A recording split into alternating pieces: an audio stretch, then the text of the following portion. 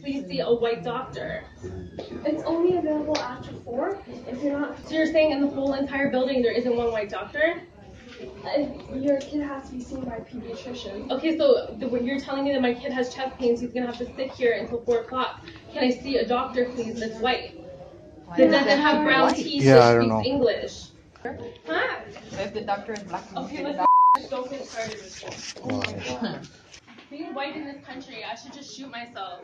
Go to the hospital. Go to the hospital. Does being white makes him more... Go to the hospital. That speaks English, that doesn't have brown teeth. Well, speaking English is one thing, being white is different. How are you communicating to everyone if everyone's incapable of speaking English? Yeah. They're licensed, that's why they're here. Your child clearly has more issues with you being his mother than him needing to see a doctor. You are extremely rude and racist. You want to talk about people being at a hospital?